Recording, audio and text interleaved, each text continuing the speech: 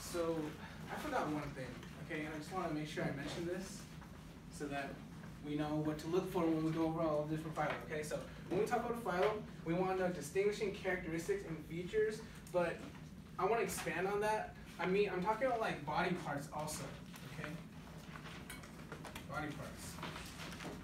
Okay, so yes, definitely look at the distinguishing characteristic like segments or the fact that annelida means segmented worm, but also look at body parts too.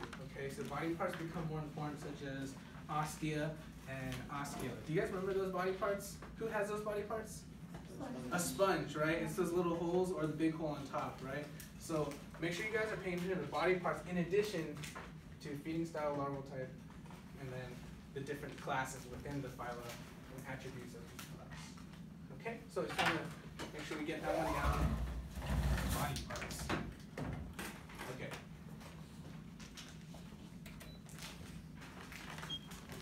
All right, did you guys have a good weekend? Okay, I had a good weekend. I'll tell you guys what I did later because I couldn't get the picture to put on my computer, but I'll get it during the break. But first, I do want to show you something. I went diving and I found these. Do you guys know what these are? Yeah, these are shark egg cases, okay? A horn shark egg case. I don't know, they're pretty cool, right? You guys want them? Does anybody want these? All right, I'll give you one. All right, who wants the second one? All right, we'll see who gets a higher grade on the quiz. Okay. So anyways, shark egg cases. We'll talk more about those when we talk about chordata and sharks in general, right? And why these eggs are superior to like a land egg. And what I'm saying is like land eggs are good for land and ocean eggs are good for the ocean, but not the other way around, right? Okay. You guys can pass this around and take a look at it though. It's pretty cool. You know, I think it's cool. It's empty, so don't worry. There's no baby shark and stuff. Okay, so let's get into this. Where are we?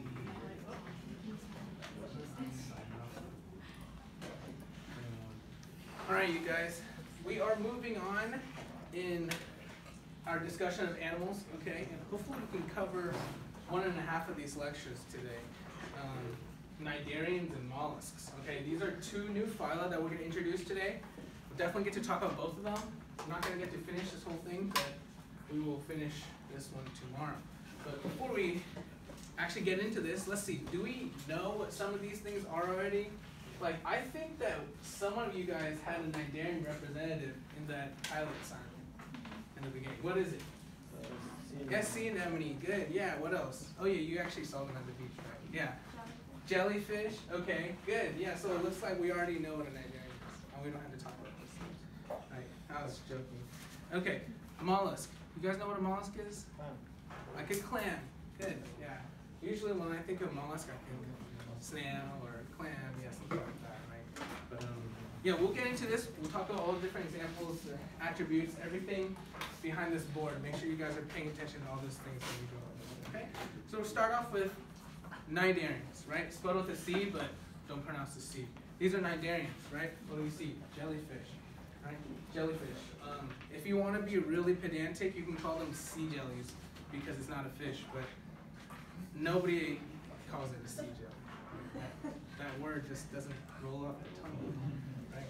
So jellyfish, right? These guys are Cnidarians because what do you guys know jellyfish do?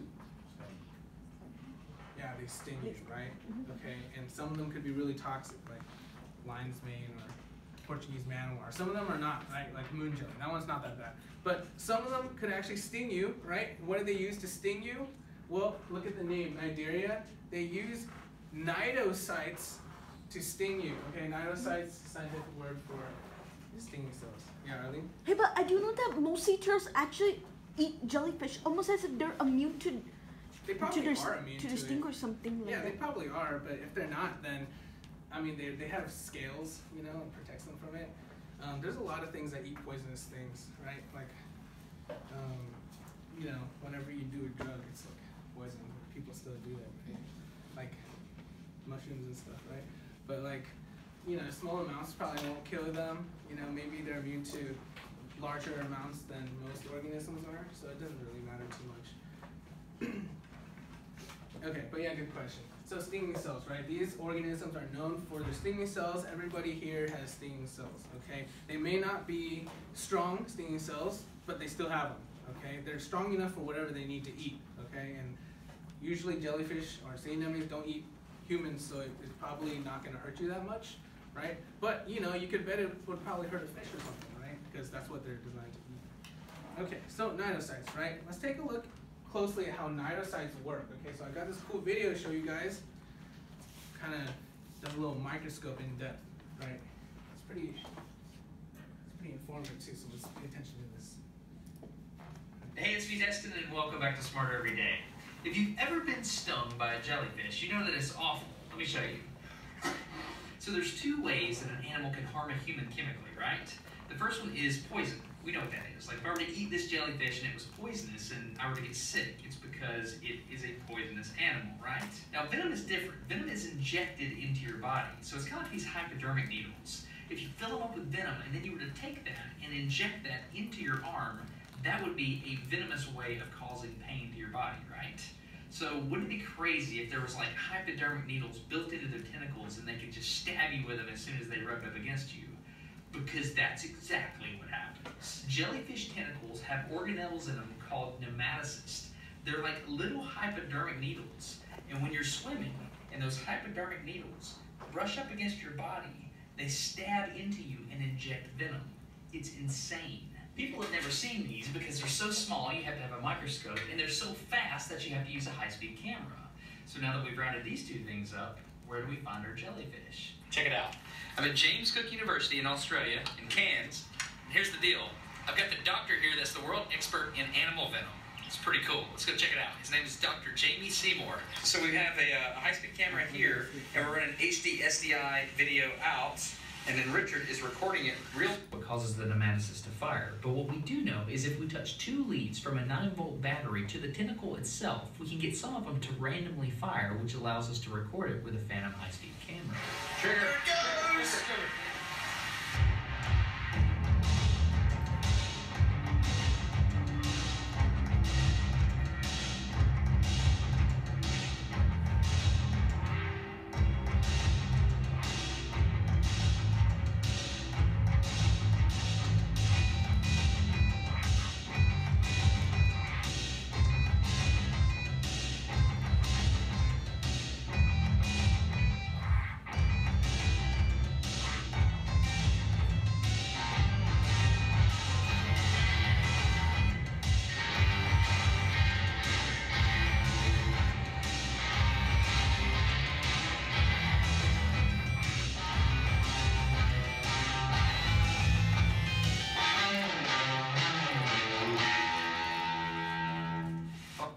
Enough. Okay, so they stimulated the cell with some electrodes, right? And then it shot off its little harpoon, and then you saw the venom coming out the end, right? And then it said it took 11 milliseconds on average, right? Millisecond is 1,000th of a second, so I guess 11 milliseconds is like 1/100, right? So pretty fast, I guess.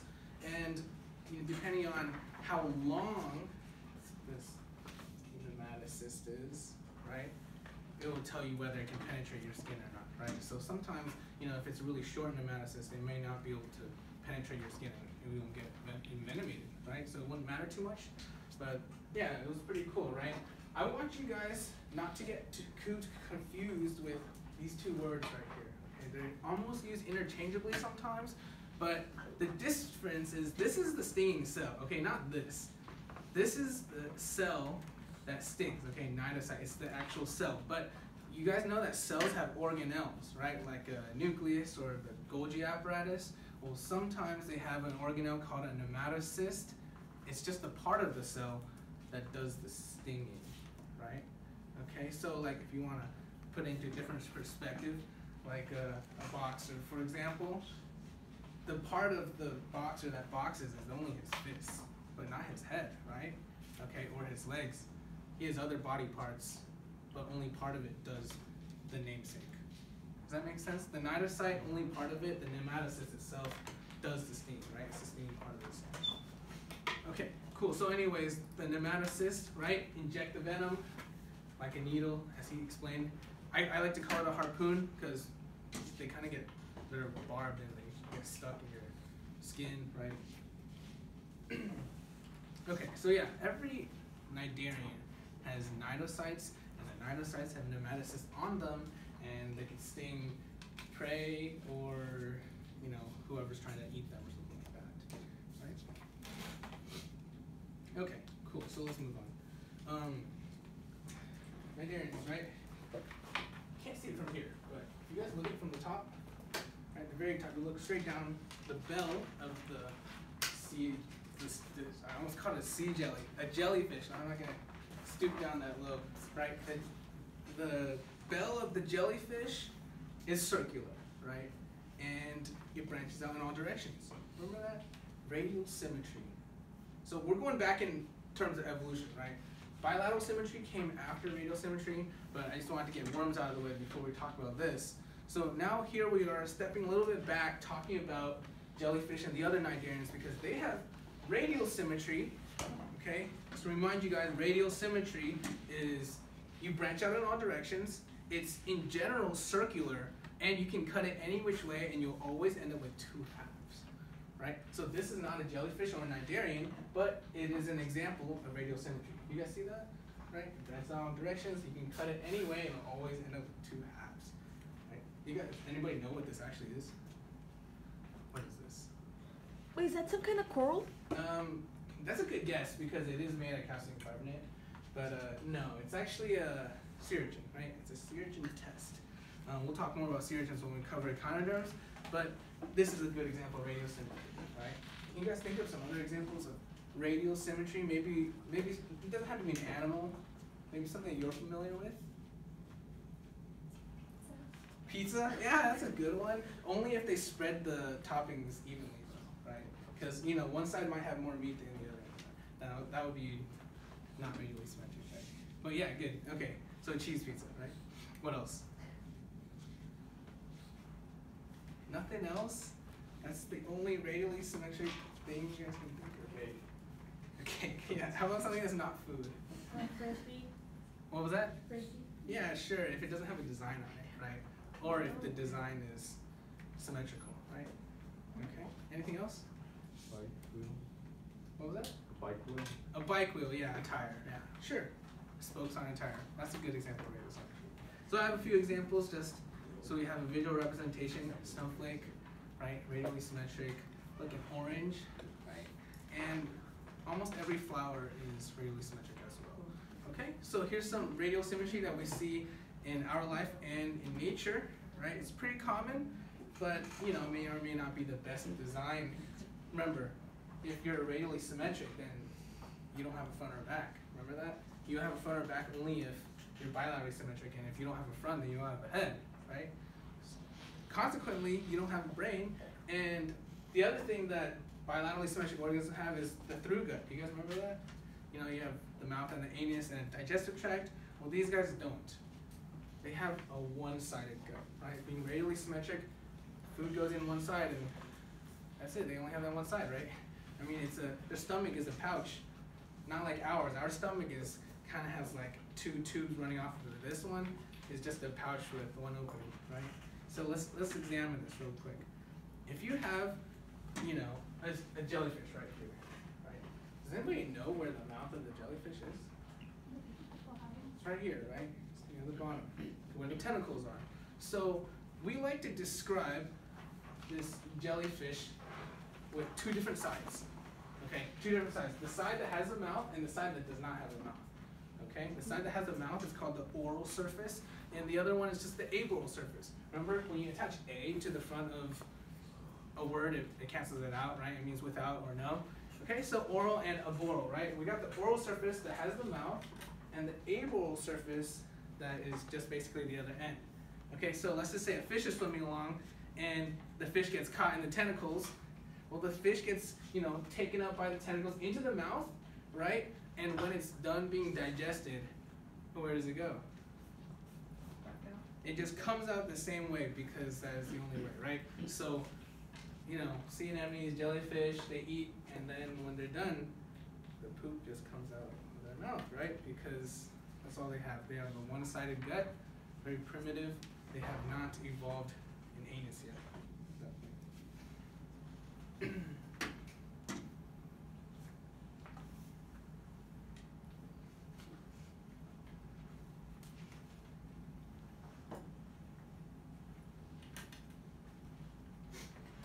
Okay, so I want to show you guys a video of a sea anemone catching food.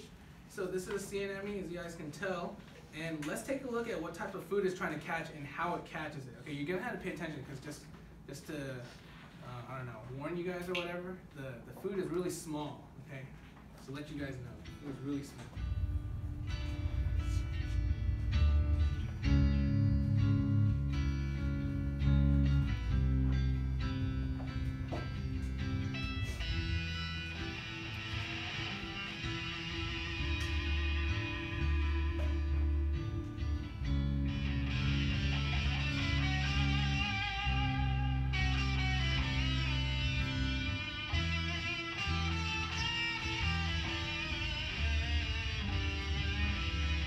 Okay, so that's the one I want you guys to see. Did you guys see that? Let's watch that one more time. Alright, one more time. Okay, swimming up.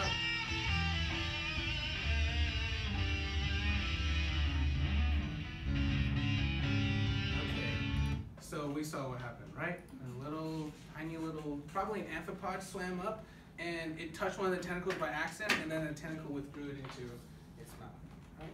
Okay, so what are we eating here? Tiny little particles in the water. That's basically plankton, right? It's trying to catch those suspended particles in the water. Okay, see, here's the thing. You don't catch suspended particles in the water when you eat.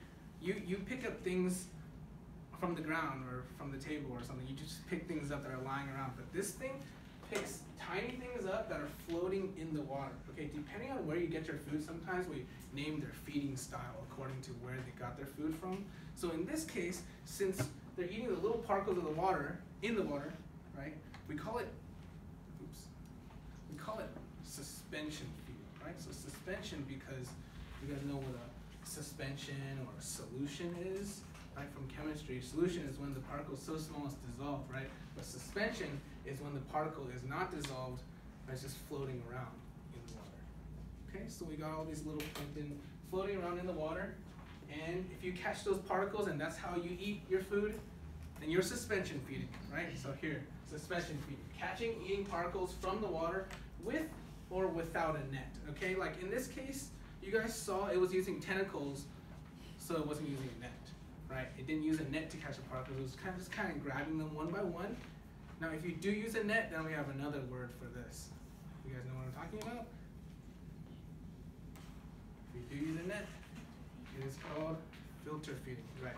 Okay, so filter feeding is a type of suspension feeding in which you do use a net and you pass a current of water through the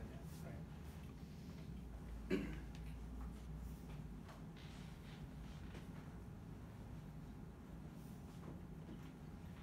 So who else is a filter feeder?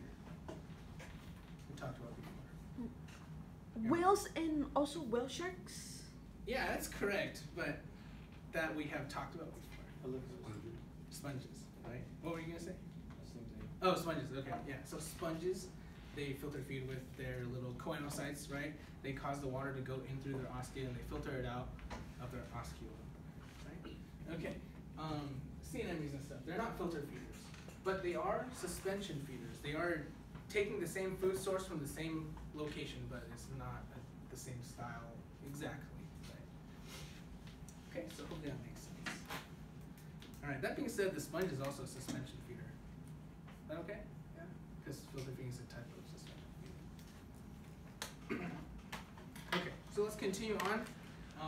Talk about its life stages, right? So life stages.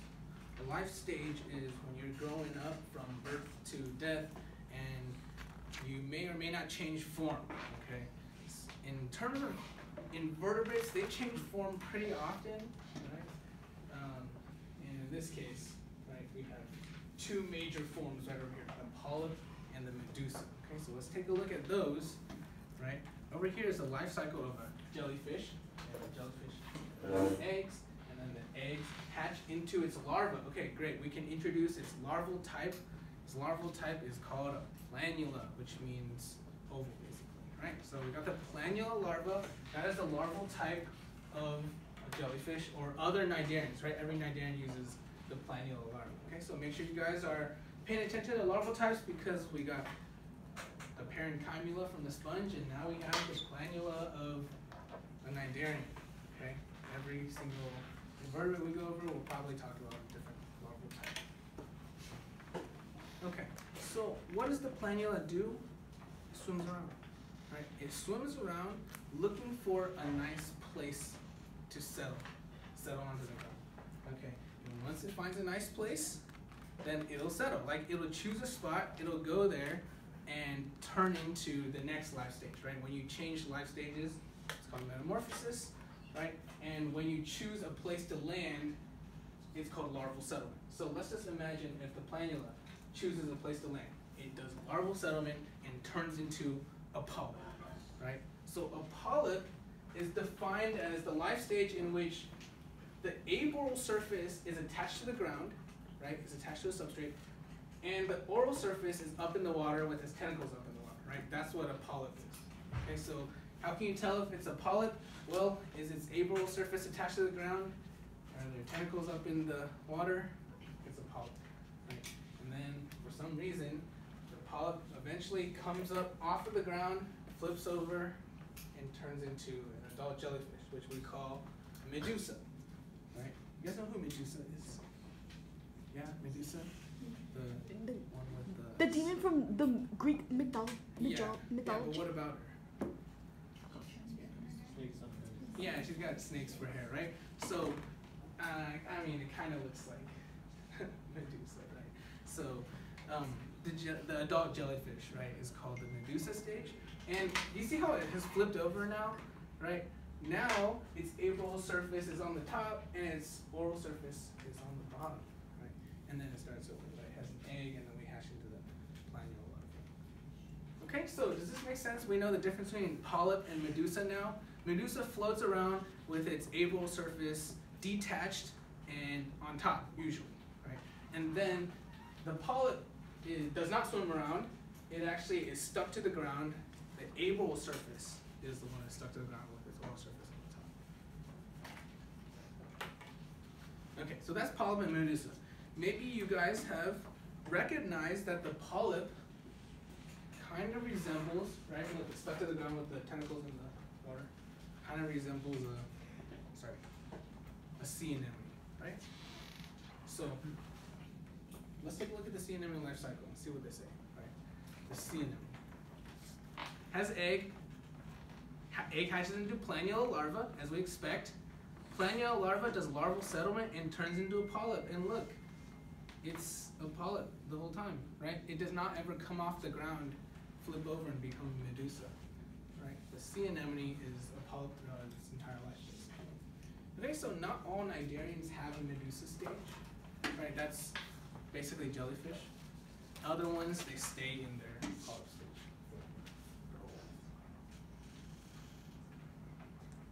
Okay?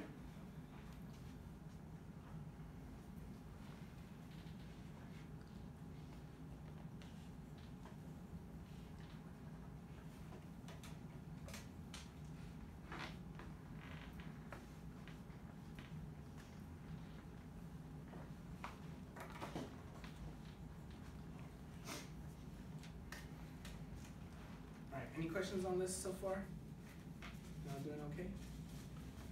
All right, let's move on. Okay, so we got the larval type and two different life stages. Okay, so make sure we got all those down. The jellyfish actually flips over, the sea anemone does not. Okay, and the last thing is they all do not have a brain, right? What was the reason why they don't have a brain? I explained it about 10 minutes ago. They don't have a front and a back, right? Because they're not biologically symmetric. Okay, good. Okay, continue on. Now let's get into the different classes, right? We talked about classes of, peripheral, and now we're going to talk about classes of Cnidaria. We're not going to go over every class of every phylum, but we're going to go over most of the relevant ones. So in this case, I have 4 to show you guys, right? The first one is regular jellyfish, right? Regular jellyfish is called class Cyphozoa. Okay, Cyphozoa, right there. And you guys see, these are all normal jellyfish, right? This one's interesting, right? This one is called an upside down jellyfish, right? What's the difference between this one and all the other ones? Well, its oral surface is on the top actually, right? But it doesn't matter because it's still a medusa. Why?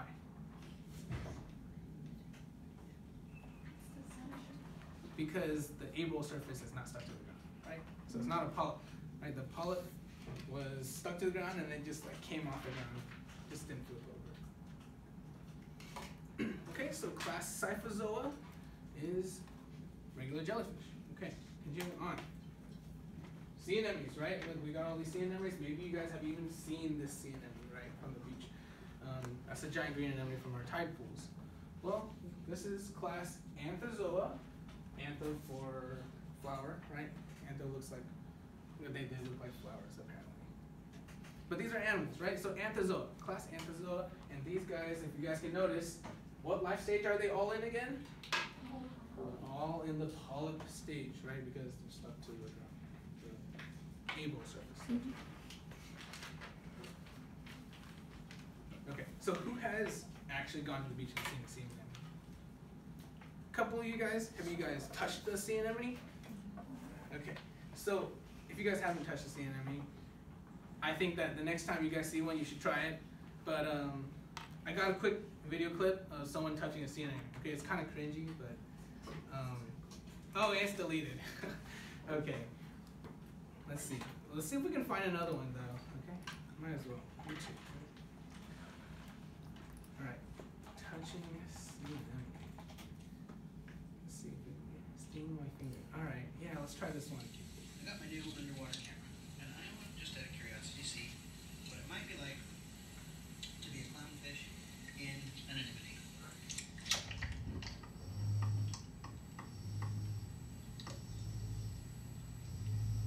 You know, I don't think this one's gonna react.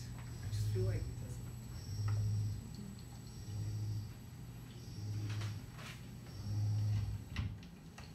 Okay, that's kind of fun. Clownfish are among my favorite He's gonna touch it. anemones. He never puts his finger in it. Okay. It's kind of synonymous. All right, let's try another one. Oh, this one looks good. All right, that's better. Okay, so do you guys see what's happening? The tentacles that touch our finger withdraw. It's so weird.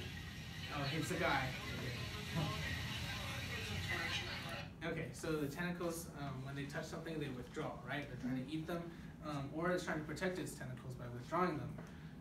He doesn't really tell you how they feel, but they're supposed to feel sticky, right? Have you guys, okay, who have tried it, feel kind of sticky, right? Okay, why is it sticky? Because, well, here's the question. Did it hurt when it touches these people? Did he scream or anything? No. So, did it sting him, right? Did it sting him?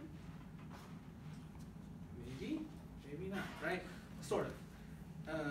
Okay, the answer is yes, because the nematocysts were fired and went into your finger, and when you pull it off, it's the nematocysts getting stuck in your finger that cause it to feel sticky, right? But here's the thing, remember earlier when we were talking about how it depends on how long the nematocysts are, right? And the harpoon, if it's not long enough, then it won't touch your nerve and then you won't feel the sting, right? So if your epidermis is thicker than the length of the needle, then it won't hurt you.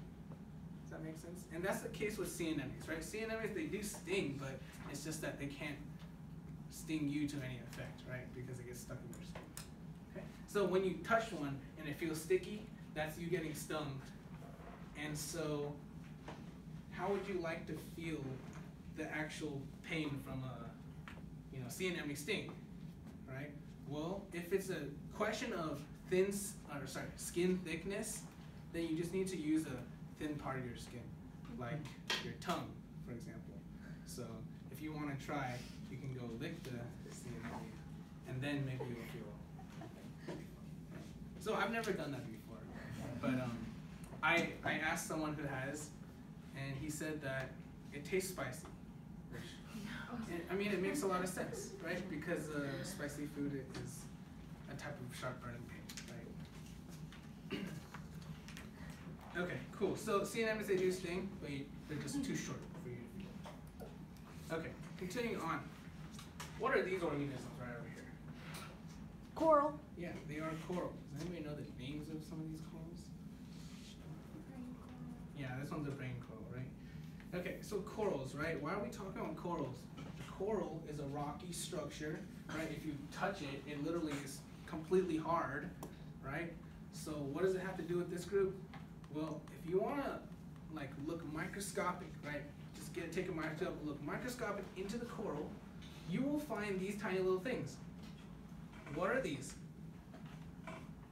What are these? How could you describe these structures right here? These are polyps, right? Look, the aerial surface is attached to the ground, and the tentacles are up in the water, right? These look like mini sea anemones maybe, right? Okay, so because it has polyps like this, then scientists have decided to put the corals in with the sea anemones into class Anthozoa, right? So class Anthozoa is not just sea anemones, it also has corals in it. The difference between sea anemones and corals, though, is that sea anemones, they're just usually solitary.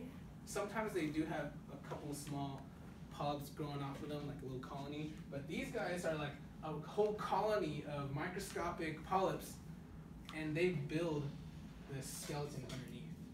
That's what makes them hard, right? So the coral polyps, they all band together, the millions of little tiny microscopic, right? If you guys look at that picture, millions of microscopic polyps all coming together to make this shell. Make this shell underneath. What do you think that shell is made out of? Calcium carbonate, like everything else, right? Okay, so it's made out of calcium carbonate, and like we mentioned before, if you build a calcareous shell or a big calcareous structure, what could you do? You could build a reef, right? If you get enough of them, right? And there we go, we get a coral reef. Coral reefs are built up of all the skeletons of the coral, right? We'll talk more about coral reefs in the last lecture, but the point is, when they come together and build a reef, they can sometimes, if you have enough of them, even build complete like islands and oceanographic features, such as atolls. Right? Atolls are made of coral. Does anybody know what an atoll is? Does anybody know what an atoll looks like? Here's an atoll. Right? Okay. That one over in South Pacific, and this one over here in Hawaii, right? Okay. Look, what is it? It's a ring-shaped island. Okay, that's what an atoll is, and this ring-shaped island is made out of coral. Okay, let's talk about it. This ring right around here, surrounding this lagoon, a really deep lagoon in the center, and the ocean on the side. Right, this ring part is made out of coral. How did that come to be? Well, let's take a look at this diagram right here. All these little islands start off as volcanoes coming up from the ground, and all this stuff, this is igneous rock, right? This volcanic stuff comes up and hardens and turns into island. Well, do you see on the edges, you start growing a coral reef right here? Okay, the edges. Here's the thing, I'm not gonna tell you why yet, but corals need to live in shallow water, all right? Corals need to live in shallow water, and they like to live in shallow water, so they always try to. These corals, they form what's called a fringing reef. Fringe means edge, right? The edge of the island is covered in these coral reefs, okay? So right now, the main islands of Hawaii have fringing reef around them, okay? Over time, this island begins to sink, all right? I'm not gonna tell you why, unless you're really curious. And we can talk about that after class. But the island begins to sink over a really, really long time, and when it does, you see like this part of the coral growing around it goes into deeper water. Those corals are not gonna make it, right? They need to live in shallow water. So what do? New coral grows on top of the old coral to maintain that depth, okay? While the island sinks. So eventually the island will completely sink like this, and it takes the coral down with it. These corals die, these ones. But in order to stay alive, the new corals keep growing up and up. And since they already started growing at these highest points, they just keep growing up at the highest points, and they end up creating a ring. Okay? So they just keep growing up and up on top of each other to maintain the same depth. right? Because the corals need the shallow water, right? And then eventually you get an atoll, right? A ring shape. Okay, so yeah, again, we'll revisit coral reefs and why they need shallow water in the very last lecture, but this is just a little tidbit about corals. Okay, so corals, they build a calcareous skeleton and they are in class Anthozoa. Okay, all right, you guys can read that at home. All right, continuing on, next group, hydroids, right? This one, I mean, this is kind of like a throwaway group, right? If it's not a sea anemone, if it's not a jellyfish, then it's a hydroid, usually. I mean, that's kind of how most people go about it.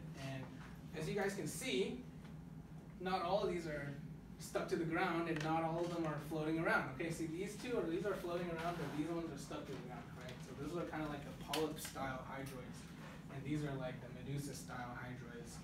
But hydroid is just a common name for class Hydrozoa. It's not super creative. It's just a group that I want you guys to know the name of. That's all. Okay. The only reason why I want you guys to know the name of this group is, does anybody recognize this one? It's a really famous Cnidaria. Right? What is it called? The mint box jellyfish? Or This is not a box jellyfish. Portuguese man of war? Yeah, it's called the Portuguese man of war, and it's pretty toxic, right? It's really dangerous, but it's not jellyfish. Okay, see that's why I wanted to mention it, right? Everybody thinks it's a jellyfish, but it's not. It's actually a hydroid. Okay, so that's the only reason why I want you to know this group. Okay, Portuguese man of war is not a jellyfish. It's a hydroid, class Hydrozoa. Okay, so let's continue on. The last group, box jellyfish. Now, box jellyfish is something for you guys to be worried about if you're in Australia or something, right? But they're pretty toxic, right? They're the most venomous animal in the world, right? They are in class Cubozoa. I personally think that's the easiest class to remember, right? Because box, cube, okay? So hydroids, Hydrozoa, box jellyfish, Cubozoa. Okay, that one's easy, right? Cubozoa, most venomous animals, right? There's a bunch of venomous animals out there, but the most one is the box jellyfish, right? It happens to live in Australia, where all the other venomous animals live, right? I don't know why, but literally the most venomous everything lives in Australia, right? It's pretty crazy, right? They have the most venomous animal, the box jellyfish, most venomous fish, stonefish, right? Most venomous mollusk is a blue-ringed octopus, and the most dangerous spider, Sydney funnel web spider, and one of the most dangerous snakes, inland taipan. They all live in Australia, right? Not sure why. Yeah, Joe Biden? So does the box jellyfish live in Australia because of the hot water, like the hot temperature, like the warm water? I'm not sure if box jellyfish are partial to warm water, but other regions that do have warm water also have box jellyfish, so maybe they are. Yeah, but I don't know enough about box jellyfish to say why they only live in warm water. I don't see why they couldn't live in regular water. Right? If I were to guess, maybe warm water fish swim faster than cold water fish. Right? I mean, I'm not completely sure, but usually the reason why something wants to be toxic is it wants to kill its prey as fast as possible. And a jellyfish that doesn't have a brain and doesn't know where it's going can't chase after its prey. So it has to make sure it catches it. And if it doesn't kill the fish fast enough, then the fish will swim away, right? And it might still die, and that's a waste. But if you have toxic enough venom, then you could probably kill it fast enough. So, you know, if you're in an area with fast swimming fish, then that would be useful, right? But I'm not sure if the tropics has faster swimming fish in cold water. But it's possible. I mean, I can see why that's the case. Like, warmer water usually has faster metabolisms and causes them to swim faster, but I don't know. Right? Good question. Okay, so yeah, anyways, venomous animal in the world can kill you in a few minutes because it stops your breathing, and it actually kills people, okay? Like, whenever Australia has these in bloom, right, we have to have those nets to prevent swimmers from getting attacked by these guys. Or, I mean, not attacked, but like touched by them. Right? And the sad thing is, they're radially symmetric, super simple, and they don't have a brain, right? Yet they are so toxic. Okay. Does anybody know what lifeguards carry around to try to remedy people who got stung? It's vinegar, right? Usually some sort of acid, right? Because the toxins are protein based, and then acids can usually neutralize. Okay, so any questions on this? I think we're finished with all the Cnidarians. Okay, so we covered, all the different body parts, the life cycle, different attributes, the meaning of Cnidarian, the larval type and their feeding style, and 4 different classes. Okay, so we should be paying attention to all those different things as we go through all these different phyla. All right. Okay, so just one question. Did you guys notice anything similar between the names of all of the Cnidarian classes? They all end in zoa. Good. Okay. That's what I want you guys to pay attention to. Most of the classes of the same phylum have some sort of suffix in common. Okay, so that'll at least help you a little bit, right? All the ones in Cnidaria end in zoa. Okay, zoa means animal, but it doesn't really matter. The point is, you can use it as a way to try to memorize all of the different classes. Okay, so I know the classes get a little bit confusing. We haven't talked about that many yet, but remember, as long as you're keeping up at every step of the way, then every time I introduce new classes, you only have to focus on those new ones because you already got the old ones. You don't have to refresh yourself on the old ones because you already know them. All right, so make sure you guys are keeping up. We got the 3 sponge classes. Now we got 4 Cnidarian classes, and when we talk about mollusks next, we're just gonna add more and more. So make sure you guys are really keeping on top of this stuff. Okay. A lot of people get confused between class and phylum. Okay, so make sure we are paying attention to that. Just like on the quiz when I asked about domain, and I snuck a kingdom in there. Okay. Okay. Any questions so far? Everybody doing okay?